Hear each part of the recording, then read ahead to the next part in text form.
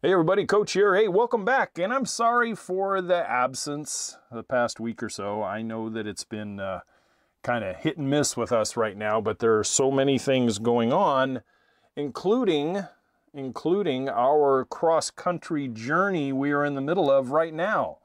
That cross-country journey going from northern Maine to southern Idaho. It is our trailer collection trip, which I know I have mentioned in the past. What a trip it has been so far. Yes, we are just on the cusp yesterday of new spring season, but many parts of our country here in the U.S. is still gripped by winter, and we have felt its cold, bony finger in many places already. We have had whiteout conditions in our state of Ohio. We have had sub-freezing temperatures in Massachusetts and New York. And now we are in the wind-swept upper Midwest in the capital city of Lincoln, Nebraska. We're talking about a couple, 3 or 4 landscape problems that people face and some possible techniques and applications to kind of correct them. We're talking about screening this week and screening for at least 4 problems: constant wind, blowing snow, privacy, and sound. Hey, let's get going. I am so glad you're joining me. I hope you get something from this one. And if you're over on the YouTube channel, please, what I'm really asking for today is a little call to action that if you watch any of the videos on YouTube, I'm noticing that a lot of people who watch aren't subscribing. And I would greatly appreciate a subscribe. Maybe you don't watch us every week. Maybe you only watch us 4 times a year. But subscribe anyway. It really does help us out a lot. All right, onward. Hey friends, Maestro here, just dropping a reminder to check out the podcast description for discount opportunities and any important links. Also, if you're listening to this podcast on a specific app, please don't forget to rate and review the show. It helps us grow and continue to provide these free podcasts. Again, thanks for listening to this week's show, and we'll see you right here next week. You know, over the past 4 years, Maestro and I have seen a lot of this North American continent, and I know these landscape challenges that I just mentioned are not unique to here. Certainly not. They exist around the globe to varying degrees. Sometimes a lot more intense, other times a lot less, but they do exist. And as homeowners, oftentimes we have to address them to improve our living conditions, the safety and well-being of our dwellings, and the overall, you could say, conservation of the property that we pay so much money for. One of the things that we have seen is traveling the highways and byways. We have seen many property owners address these issues in a myriad of ways, both natural and man-made. These challenges kind of arise from local and regional environmental issues. Issues such as prevailing weather patterns, storm patterns, local topography, surrounding traffic issues, and property layout, to say just a few. You know, we've crossed much of our country of America in the past week. And like I said, I'm recording today from the capital city of Lincoln, Nebraska, in about a constant 25-mile-an-hour wind, which is why we're kind of sitting still today because of our high-profile vehicle that we travel in. I'm getting really tired of having the steering wheel cocked about 90 degrees just trying to go straight, because the wind wants to push you. Wherever it's coming from, it wants to push you where it's going. Kind of constant and very hard to drive in for much of the time. So we thought today that we'd kind of take a 0 day, catch up on some of our computer work, record this podcast and hopefully a video if the wind dies down a bit. So let's kick off our first problem with that issue right there, wind. You know, at Brook and Pond, we're kind of fortunate, but then we only took about 4 years to find Brook and Pond. Many people don't have quite that amount of time or luxury in order to find the perfect spot. And I am not saying that Brook and Pond is a perfect spot. It just happens to be a spot where wind isn't the highest problem priority for us. For us, it's more of a water control issue, a drainage issue, And in some cases, especially on December 21st, getting some sun on the house because we're so far north and the forest kind of surrounds us. So we get just a little bit of sun in December. And then come May, June, and July, we'll be in full blazing sun, no problem. And one of the things about wind up there, because we are so forest surrounded and we tend to be on a westerly slope, and the prevailing winds, there aren't really any prevailing winds. Unless we have a storm that comes off the Atlantic, which we have experienced, or a storm that comes out of Canada, which we have experienced. In between, there isn't a lot of wind. There are breezes, which actually make it nice in the warmer part of the year, but there's not a prevailing wind like what we're sitting in right now, or what maybe the southeast part of our country, western Texas, New Mexico, Arizona, southern Colorado, southern Nevada, where the springtime winds are just like a small hurricane, almost 24 hours a day. There's also the Chinook winds up in the northwest that tend to be kind of prevailing at certain times during the year. So wind can make outdoor enjoyment, heat conservation, and just overall property values can kind of be a weird twist on the normal. People who are born and raised in certain areas and have just grown up with the wind, it's just another Thursday. And I get that. But for some people, maybe someone who's transplanting from out of state or out of country and have not experienced a constant wind all the time, it's irritating as hell. And there are some things that you can do landscape-wise in order to mitigate it and curb it just a little bit. Our friends that we're staying with right now, they have just a smattering of deciduous trees and some evergreens on the north side of their 5-acre place here. And it works a little bit, but not that much. It really doesn't. It's not really done in a form or a fashion that was specifically addressed to wind. Now, solutions for wind control, wind abatement, wind diversion are very, very independent depending on from one location to another. There's certain things in the northern hemisphere and the southern hemisphere where winds from incoming storms change the whole direction as far as where the wind comes out of. And it's obviously temporary, which each passing storm system. From where I used to be in Northern California, the incoming storms, the winds would always come out of the southeast.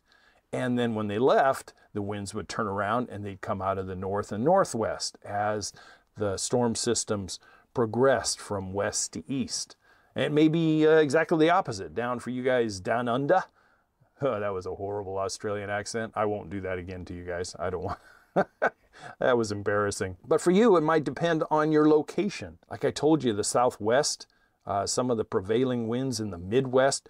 I have driven across this country this past week and have battled a northwest wind where it was just hundreds upon hundreds upon hundreds of miles of just being rocked back and forth all day long, driving.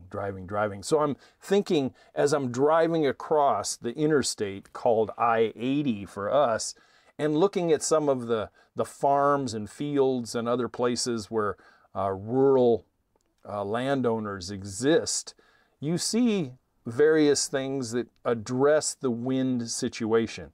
And it's not only for the wind, but it's also for our next segment called snow mitigation as well. It may require multiple solutions and addressing landscape screenings in more than one part of your property. Prevailings is obviously a top priority, but storms as well is another priority. And then you have the whole other segment we have regarding privacy. So it may require multiple locations where you're having to address these landscape issues. Now, my experience, both as a designer and as a witness to various parts of the country where they've had to address these things, height and depth is key when it comes to wind mitigation. Evergreens and deciduous trees, even layers upon layers of deciduous trees in the wintertime, still break up the wind tremendously. I have seen it right on the side of the highway and felt it in my steering wheel. I really have. Evergreens are good, and in a residential or not necessarily residential, but a rural setting, you're going to need a lot of them. And then you're going to have to take the old patience tonic for many, many years, depending on your soil conditions, depending on water situation, etc., because it's going to be a long time before those windbreaks are large enough and robust enough to actually send wind up and over and around your outdoor living area, property, and homestead. It's amazing how much energy is lost by a prevailing wind that comes through a property every day, where the wind just blows on that house constantly. If you can have a hot, dry wind in the summertime, and you can have a frigidly Arctic type wind in the wintertime, and it just sucks the heat right out of your house. So by slowing and diverting those prevailing windy conditions, you can oftentimes actually throw a few dollars in your pocket from heat and cool savings. So as far as structuring your windbreak, you're going to think of shrubs and trees that are going to go upwards of 25 to 30 feet tall. Shrubs are going to be on both the windward and the leeward side, and the center of your windbreak is going to be primarily evergreens. And what our goal is to lift that prevailing wind from a shorter side on the windward side to a taller side on the leeward side. So we're taking wind and throwing it up at an angle and throwing it around the windscreen so that it avoids and slows down a lot by the time it hits your house, if at all. Two-story homes are just the hardest to protect for obvious reasons of height. There's nothing on a podcast or a video that I could offer you that is protection for a two-story home. I just can't think of one, except for choose your properties carefully. And if you have a two-story home, hopefully you have hillsides and other things that mitigate prevailing winds. Think about that when you're out there looking to purchase. Like I said, screening should be a minimum of 25 to 30 feet tall. And the thicker you make that windscreen at the base, the better. I would easily say on a rural piece of property, if you could make that thing 40 feet wide or wider, you're going to get much more effective windbreak for sure. Evergreens need to be kind of stout. Yet with a little bit of flexibility, I have seen pines and spruces that are left to stand on their own. They don't stand a chance, literally. They break easily. They're kind of brittle, especially in the wintertime, and they kind of need their brothers and sisters around them spaced correctly in order to support. The other thing to expect, and you got to set your expectations at a reasonable level, and that is it should be a very top priority to get such a windbreak at least established and started as soon as you own the property. Maybe before you even build, is to get a windbreak going. There are some states, don't hold me to all of these, but I know, like, at least in the state of Minnesota in the United States, there's actually state programs that encourage and can help even a little bit of financial on growing windbreaks and snow breaks. It is very, very good in agricultural areas, and it also helps for wildlife habitat when you have places like that. So look into your state and your local area to see if maybe there could be a little help financially putting in something like that. If you look at the cost of trees and shrubs nowadays, I'm scared to death later this year when I'm going to have to go to the nursery and try and buy stuff. My God, compared to when I was even contracting and stopping in like 2018, 19, things have almost doubled. And I just don't totally understand why, but I'm sure there's a cost that's incurred in the last 5-6 years that causes such a dramatic rise. But that's a whole nother topic. So when you're talking about your windscreens, planting density is important as well. Don't overplant and cause a shade die out years later. All plants that you're going to be using will need their sun and their space to perform their best. So knowing your mature size of what you're putting in the ground and what the actual tactical placement of these plants, both shrubs and trees, how they're going to work for you. If you know that one of your evergreen shrubs that you're putting on the windward side is going to go 10 by 10, well then don't plant it 4 feet apart and expect it to do super well years down the road. It's going to get crowded and part of it is going to die out. So remember to space it out appropriately so that mature sizing you have a nice thick but healthy plant material. Planting in such a way that causes wind lift is also a good strategy. Short and thick in the windward side and rising up to the leeward side that will cause the problem wind to lift and also horizontally go around your homestead at least as much as possible. And it can pass over one-story homes. Landscape screens can also be used in conjunction with buildings and outbuildings to break up wind and divert wind away from desirable areas. Barns and shops and other buildings, extra garages, sheds, these types of things can be used in conjunction with plantings in order to double and triple the effect. So let's move on to snow mitigation. When it comes to snow mitigation, we have had our hands full this last week. We have had driving snow. We have had near whiteout conditions in the state of Ohio that were so bad that, man, I'm telling you, I have never driven in whiteout conditions before. We have very selectively selected where we are during the times of year that are going to be subjected to that. But hey, we don't have much choice right now. So across south of Cleveland, Ohio, yeah, we were in some heavy snow. So what we have seen done quite successfully, and that is man-made snow breaks, snow fences, in conjunction with planting screens and snow screens. So when it comes to the snow fences, I've seen these placed by governmental agencies, counties and states and federals that break up snow from going across interstates and other busy roadways. And I've also seen them placed by landowners as well on the windward side of where prevailing snowstorms drive snow across and into houses and blocking vehicles, etc. They're compiled of both plant material and man-made fencing, and this is how you mitigate, slow down, and even stop a lot of the snow from becoming problematic closer to your house. It allows for traffic safety, it allows for homeowner safety and comfort, and obviously this is more appropriate to rural properties than it is for smaller suburb or city lots. They don't get that as much.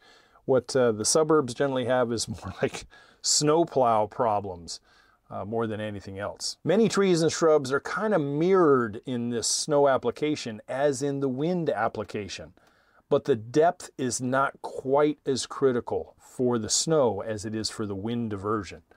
You can have a little thinner wall because snow can get knocked down and held in place by a 5-foot screen just as easy as it would have been a 25-foot screen. But usually wind drives snow, so think of the same kind of strategy.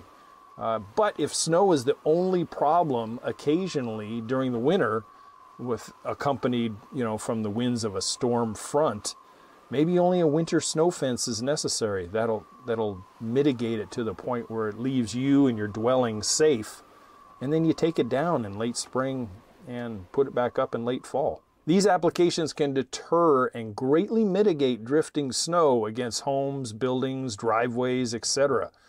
You don't need that headache when it's 10 below zero and a 30-mile-an-hour wind and it's piling up snow against the driver's door of your truck or car and you need to go to work.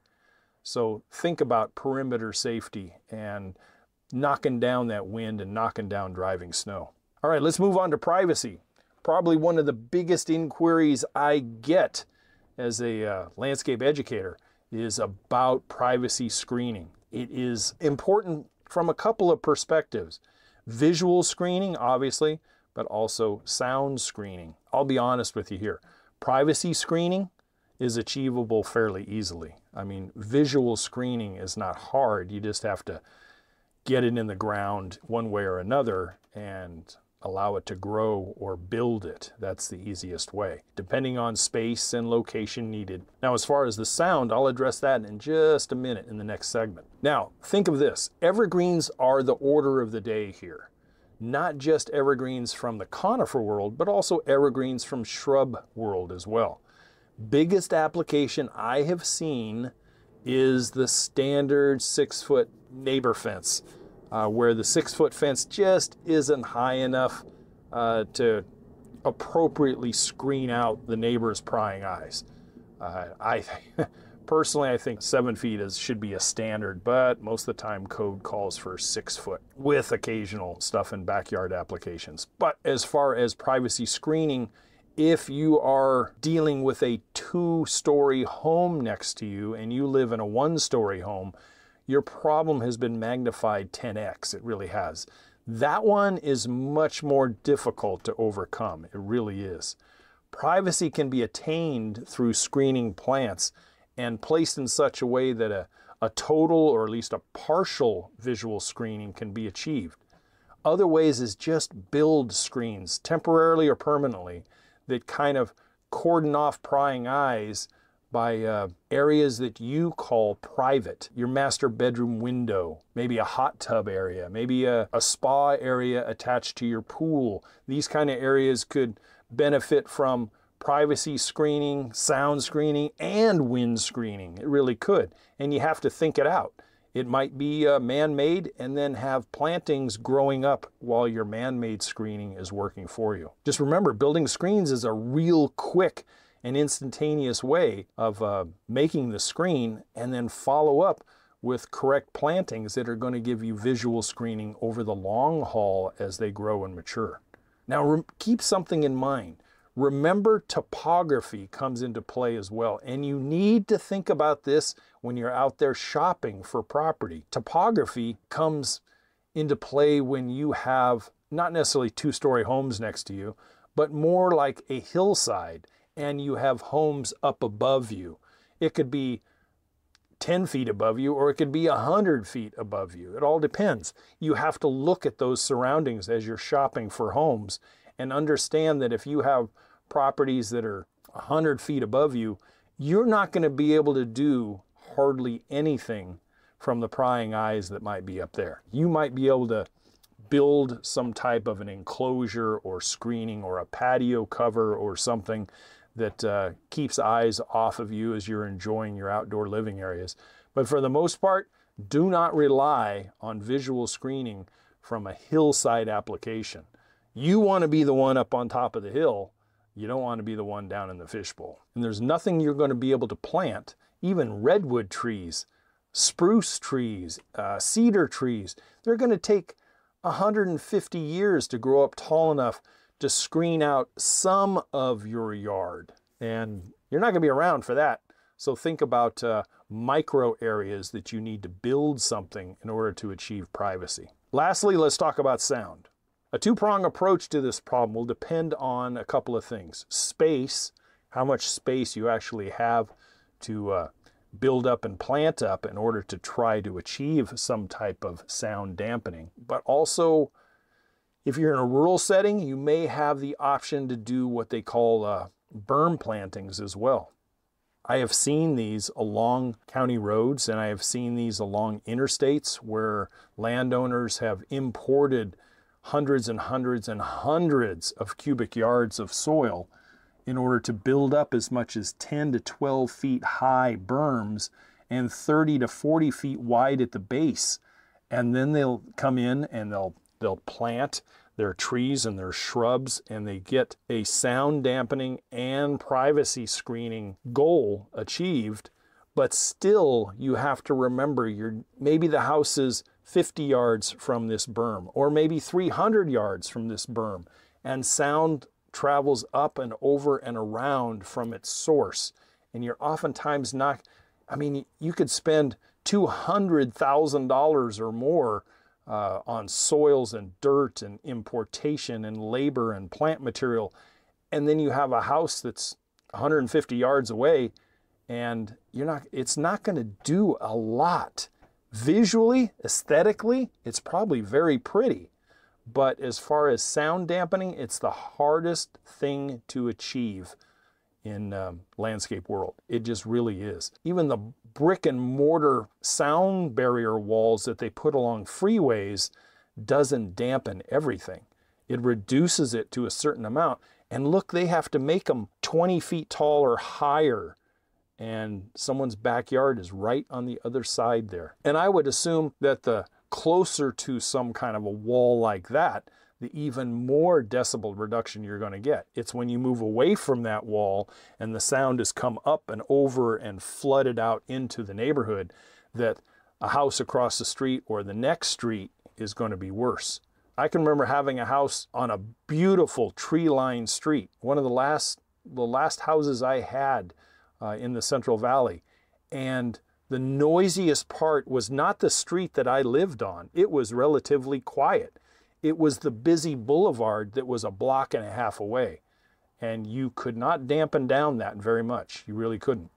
And there was trees and yards probably 6 deep before it hit that boulevard. And yet still, it was kind of noisy at times. But there's certain situations that no matter what you do, you're not going to be able to reduce or eliminate sound. Here's one example. What about a trucker's jake brake? You're at the bottom of a hill there where there's truckers coming across. When we were in, I think it was the state of Indiana a few days ago, there was a county road, or basically it was a 2-lane state highway, and it was a trucker's route. And all night long, all we heard was a jake brake from truckers at the bottom of this hill. It was a horrible, horrible situation trying to rest and get up early the next morning and get the hell out of there.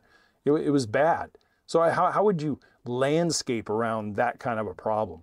Or how about an ambulance or a police or fire truck that's going by? You're not going to be able to dampen a siren. You're just not. But the one that I find most annoying in anything, and that's someone who wants to roll all their windows down and then thump their stereo so loud that it literally is almost vibrating. Never did understand that kind of rudeness before. I guess that's why we have took 4 years and located ourselves in such a place that, at least through my golden years, I don't have to listen to that kind of stuff hardly ever at all, which is just wonderful. It really is. So to wrap up, let's go over a short list of trees and shrubs that you might want to consider depending on what zone you're in, and be able to plant them in order to achieve these kinds of effects for wind, snow, privacy, and sound. Now, all of these are, for the most part, evergreens, both evergreen conifer type of trees, but also evergreen shrubs, and you can use them in various applications. Here they are: the spruce family, the fir family, cedar, arborvitae, pine, redwood, holly, taxus yew, junipers, photinia, cypress, bay laurel, bamboo, make sure you get the clumping, cherry laurel, viburnum, magnolia, privet, and in some cases boxwood. All of these will help in putting a screen of one kind or another together in order for you to achieve. There's also a lot of local native type of trees and shrubs, serviceberry, hawthorn, and other selections. Basically, your local nursery, your local state ag extension, these guys can point you in the direction of ones that are used quite frequently, and see how they work out for you. Anyway, that's what I have for you. I appreciate your time, and I hope you got a little something out of this. If you don't mind, head on over to the website, youryardcoach.com. Hey, check out the book and the course. Maybe pick up a checklist. And if you have any questions regarding this topic or any other landscape topic, feel free to email me, youryardcoach@gmail.com. I appreciate your interest. Sure would love to get a subscription from you over on the YouTube channel. I noticed that looking at analytics, it's about 10% subscribed and 90% just coming and going. And it would greatly help us out tremendously if you got in there and help our algorithm by boosting our subscribers just a little bit. Anyway, hey, I'll see you guys next week. As always, to your landscape success. Bye for now.